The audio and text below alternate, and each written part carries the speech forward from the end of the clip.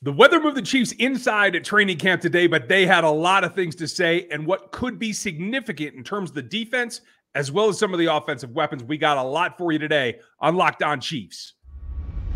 From the land of the free and the home of the Chiefs, this is the Locked On Chiefs podcast. Welcome back, friends and neighbors. It's Locked On Chiefs, part of Locked On Podcast Network, your team every day for free on every platform. We are brought to you today by BetterHelp. It's not a crisis line. It's not self-help. It's professional therapy done securely online and available to you worldwide. They have a special offer. You get 10% off your first month at BetterHelp.com/LockedOn.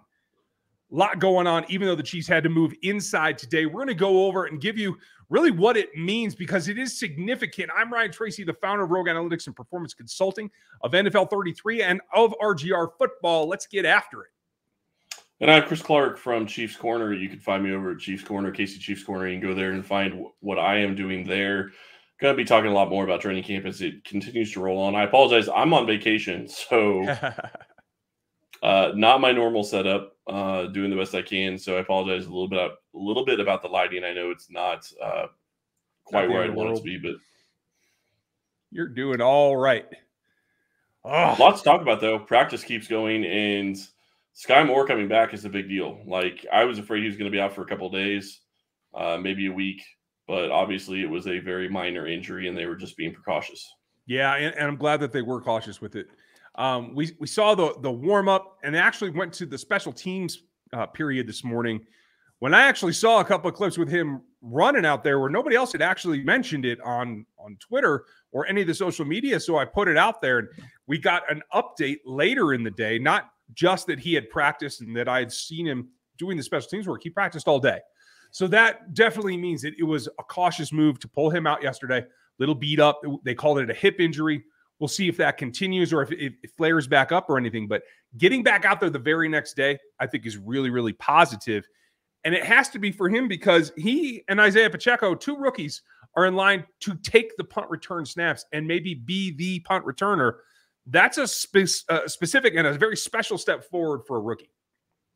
Yeah, it definitely is. And I think that you look at both of those guys and they're going to be going at it all training camp long and during the preseason to try to see who's going to be able to fill that role. I think it's great to have two rookies going into that position and really trying to take that role because, you look at what McCole Hardman has done there as a punt returner. I think that they like what he's done for the most part, but he's had a little bit of fumbleitis at times. So I think that could be part of this. But I'm excited to see what Pacheco can do and see what Skyy Moore can do as returners because I think they give them the ability to really kind of use their guys in a different way and get them acclimated to the NFL based on just special teams. Fumbleia. Let's get away from that. It's not a Cajun dish. It is something you don't want to get. So I agree. Like, this could be a big step forward for the special teams unit. That Dave Toub is always very adamant about his guys. He did speak at the podium the other day. I guess it is a podium still. I don't know if that's what you'd call it, but a couple of guys stood out, and they included Justin Watson, who the team put up at the podium today. They included Jerice Fountain and Isaiah Pacheco. I think all those guys coming together around Skyy Moore as well means that there's a whole new group of guys that appear to be in position to be core special teamers and help Dave Toub's unit really turn itself around after what I think was a down season last year. Yeah, and the bigger story to me in that regard is that those guys, you start talking about fifth and sixth wide receiver positions. Justin Watson is going to be challenged for one of those spots right now. Fountain that's where he's going to make his money, and that's where he's going to make the team. And from what I've heard, Josh Gordon has been dealing with drops. And if that continues, his chance of making this roster goes steadily downhill, especially because he's not a core special teams guy or really even a special teams guy at all. Yeah, it does make it very difficult. And that may be the leapfrog. With Justin Ross obviously going to IR, that may remove the only two obstacles for Justin Watson, who was, I think, the longest shot when camp opened to make the roster of those four guys. Now it looks he's right in the thick of it. And specifically because they've seen what Jerice Fountain does, maybe that helps him a little bit more because he's kind of the new guy. But one guy who didn't get back out to practice today is still out with a quad strain. They say it's going to be a few more days. That is Jody Fortson. I'm not concerned with the injury yet. Are you? I'm not concerned with the injury. I think it's something to watch, mainly because he got injured last year. It was a really short year for him. You hope that he's not a guy that's injury prone, because he gives you something that the Chiefs don't have outside of Travis Kelce on this roster. And that could be something that they could really use to help spell Travis Kelce. I think that's really the number one thing. And if you missed our show yesterday, folks, we talked to Matt Derrick, and as the tight end group evolves, 4 looks like it's becoming more and more important. Where you make up for that, whether it's the offensive line group, the running back group, et cetera, it's going to come in there. But Jody Fortson has become the tight end too. It is not really much of a question at this point. It is role players beyond that. Some passing downs for Noah Gray, some sneak reps for Blake Bell. In fact, Blake had a nice catch out at the indoor facility today. Yep. Kudos to him. But it does look like it's going to become specialties after Jody Fortson. So let's see how he comes back. And Noah Gray got mentioned for special teams as well. So that's something to watch. He's making a contribution there. And I think that there was no chance he was not going to be on the roster this year. So it's not surprising. But I think he's going to be tight end 3, maybe tight end 4. His spot's pretty safe, but to see him getting called out for his special teams play really is going to help that stock as well. I agree. I'm looking forward to it. Let's see how that shakes out. What is shaking out is possibly a big shake up on the defense. We're going to talk about that coming next. Let me tell you about our friends over at Built Bar, which I'm not going to lie, I could actually use one of these right now. I did not have lunch. I was out swimming, so I really would prefer to get some Built Bar Puffs. They're absolutely delicious. If you have not tried them yet, you're depriving yourself of one of life's greatest joys. Let me introduce you to the new favorite cookie dough chunk puffs. Has a light and chewy texture, real cookie dough chunks, and of course, they are 100% covered in real chocolate. All the joys of eating cookie dough without the hassle of making it. Plus, they are healthy for you. Cookie dough chunk puffs are only 160 calories, and they have a whopping 15 grams of protein in them. Run to Build.com to snag a box for you and the family. It will be the perfect treat. And Ryan can never keep these in stock because his girls always eat them. Yeah. Go to Build.com right now and use promo code LOCKED15 for 15% off your order. Use promo code LOCKED15 for 15% off at Build.com. I need a stock room is what I need. Some things that stood out to us today, particularly as I was watching what Turk Wharton had to say today. I was really intrigued by one comment that made a big difference in what we've seen in the past versus what we may see in the future. And it revolves around a topic that at the time when this hiring was made, we kind of foreshadowed the fact that this could be a game changer, a scheme shift changer kind of thing in the future. What Turk said today at the podium, folks, was that in what he's been preparing under Joe Cullen and the new defensive line coach's tutelage is to be more of a penetrator, more of a gap shooter, less of a read and react type player. And so when it comes to the pass rush, that equates to a much more aggressive stance out of the front 4. That's what Spags wants to do. He wants to get home with 4. And it's always been kind of one of those speed bumps we don't talk about much, is because the defensive line has not been the penetration gap shooting type. That could be significantly changing right now, and that could have a big effect on the defense. What do you think? No, I think that could be a huge thing with the defense is you start looking and you start getting guys that are going to be more instinct driven and going off their instincts based on that, as opposed to going off of what they see on the field. They're obviously going to play quicker. And there are some people, and you start looking at some of the guys they brought in, Leo Chanel, he's a hugely instinctive player. You watched him at practice. You saw him blow people up at practice. We knew the second the pads came on, he was going to be a different player, and he is. Now, he plays linebacker. That's a little bit different, obviously, than defensive line, but it's still the same type of concept. You want to just be reacting and not reading and reacting. You want to know what your assignment is, and you want to go hit it. You don't want to be having to think, because that half second makes a big difference in the NFL.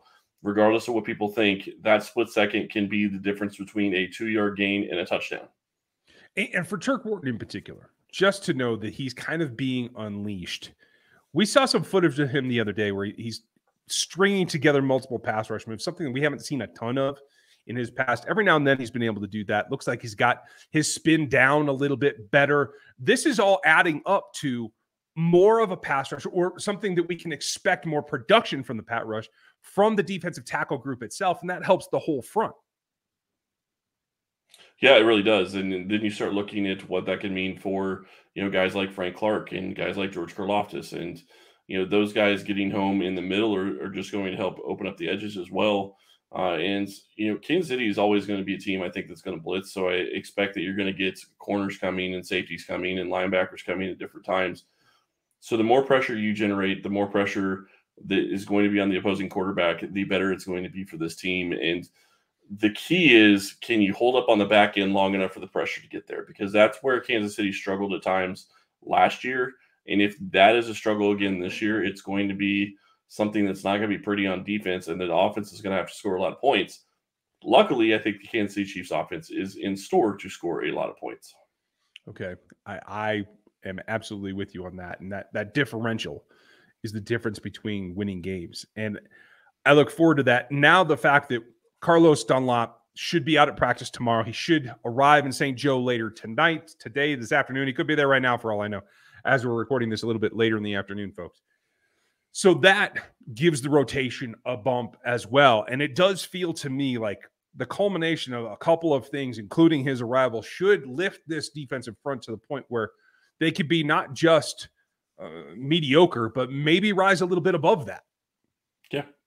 And I think that his addition is not maybe going to be the last thing that the Chiefs do. I think that this was just a move that they saw that was available, so they went and took it. I would not be shocked to see Brett Veach go and make another move. That's the way he does things. Huh? I'm really interested to see what that cap space looks like. I know when you get back from vacation, you can probably break that down for me, because I'm not able to keep up with it currently. Yeah, I'm probably going to look at that after. Maybe I can have an update tomorrow, at least for the time being. I know it's always going to be shifting, but the reality is that they can still make a little bit more room if they need to with a couple other players and restructuring things. I think they still have the ability to do that. But regardless, I think that there are some possibilities of moves. You got to be looking more specifically, not necessarily anything right now, but any of the things that could be coming for cut down day, which is only a month away. Ooh, it's possible there are going to be some DNs that are going to be cut that weren't expected to be cut. Yeah, and it would not shock me for Kansas City to be in the market for that. Sorry, go ahead. No, I'm completely with you. It would not shock me at all. And the big thing is that, just like you said earlier, protecting the secondary, because it's so young and it's going to be so young. We don't know when Rashad Fenton's coming back. So that's putting right now a second rookie into that top 3 cornerback group. That's a little earth shattering. So Rashad, get better, please. I like it, actually. It's not that I like Rashad not being there. It's more I like Williams getting all the reps. True. They obviously trust him. They obviously trust him, and they obviously think he can play. So this just means that he's going to be ready sooner rather than later. So that's good for me. Yeah, and it is a springboard. But all that coming together, the pass rush getting better, being more aggressive, being more deliberate, I think will help protect those youngsters in the back, and hopefully that's the way that it works out. There's one more thing that can help the defense, and that's taking the ball away. One of your Chiefs players is aiming to be the top man in the NFL at his position. We're going to talk about Willie Gay right after this. This podcast is sponsored by BetterHelp. Life is full of twists and turns, and it's important to show up for yourself through it all.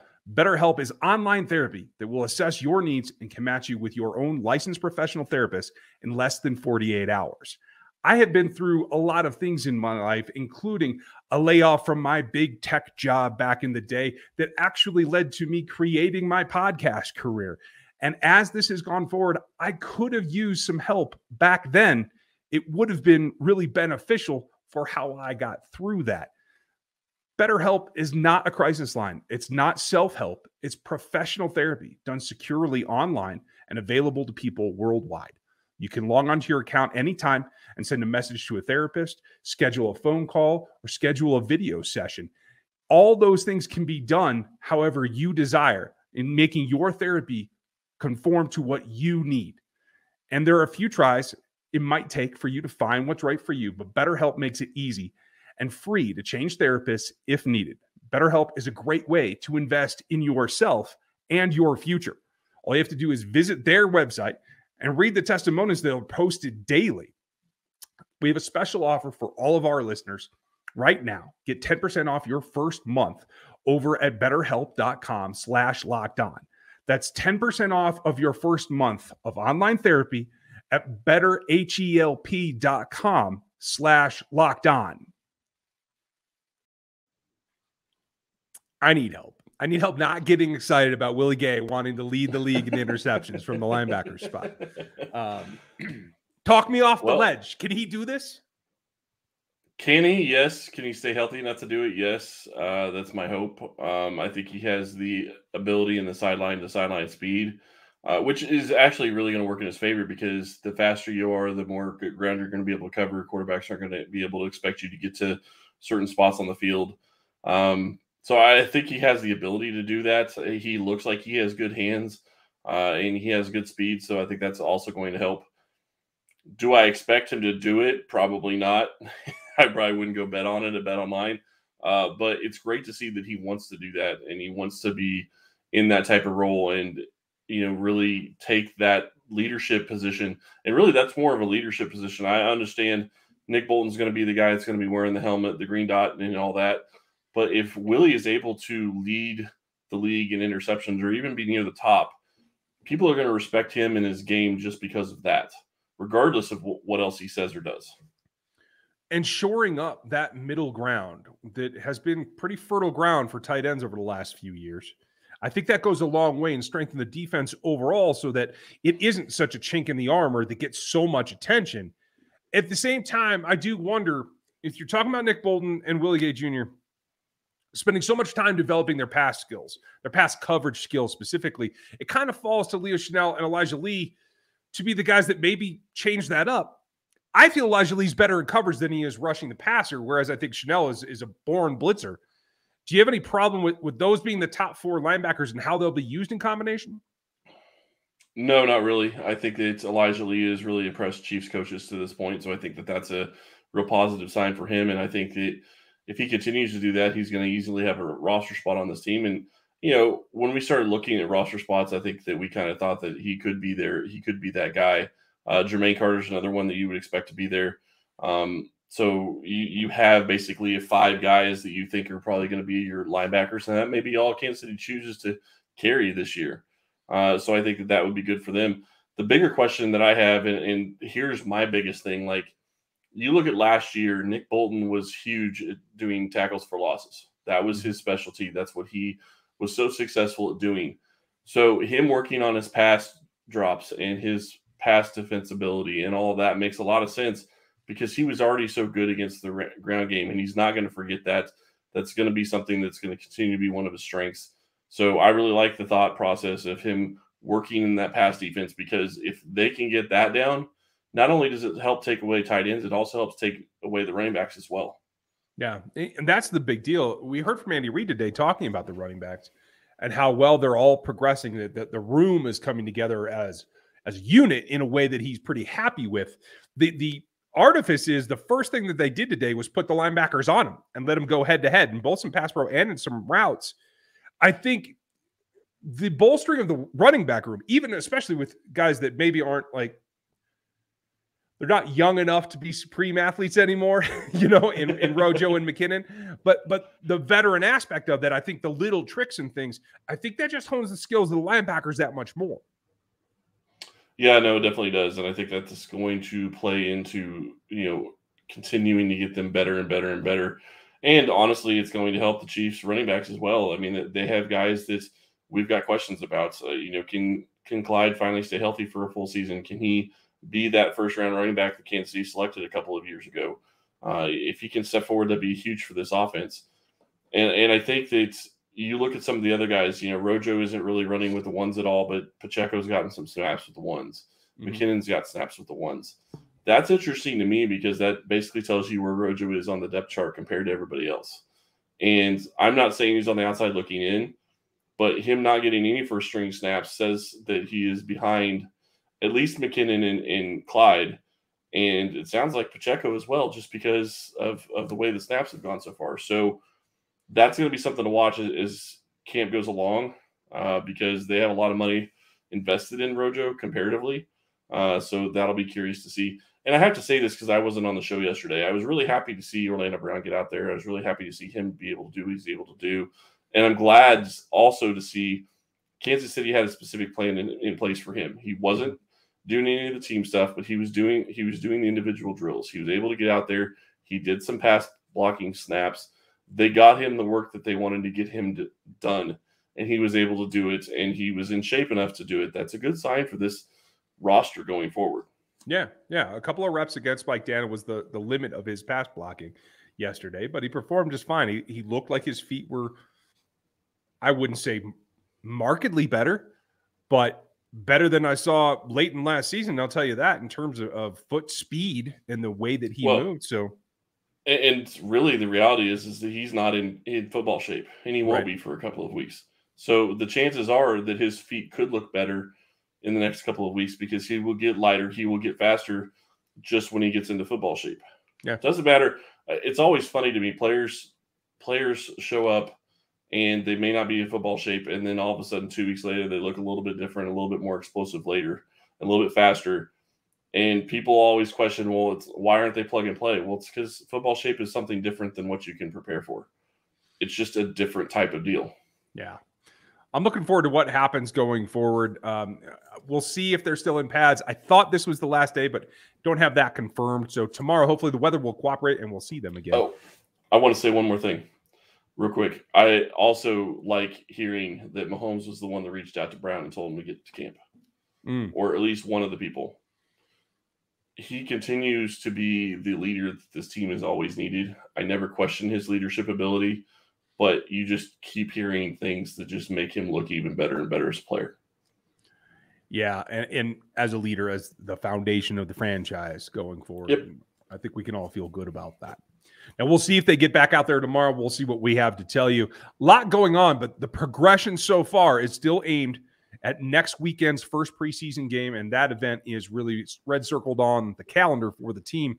We'll get you ready for that. We'll have more for you tomorrow after practice. Thank you for spending your time with us. We appreciate you making us your first listen. If you'd make Locked On NFL Draft Show your next listen, we would appreciate it. It's not just the draft class. It's also the rookie class that this team is going to have a lot of entries in. We talk it all, and we keep you updated on everything going on around the draft process. So thanks for checking that out as well. We appreciate your time, and we'll talk to you tomorrow.